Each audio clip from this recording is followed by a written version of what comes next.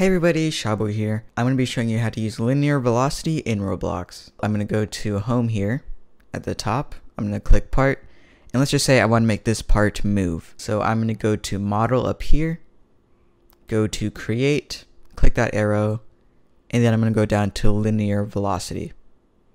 And then as you can see here, it lets me select what I want to move. So I'm just going to click right here, and it should make a velocity right there. Now, as you can see here, if I go to home and then press run, if you don't see that, you can just click the arrow and then click run. As you can see here, it's making the part move. Now to customize it, I'm going to press stop here. I'm going to go to view at the top, open up Explorer and properties. Next, you're going to want to go to Explorer, find the velocity. It should already be open. Otherwise, you'll have to open some of these or select the part and then open it up. Then you can click on the velocity.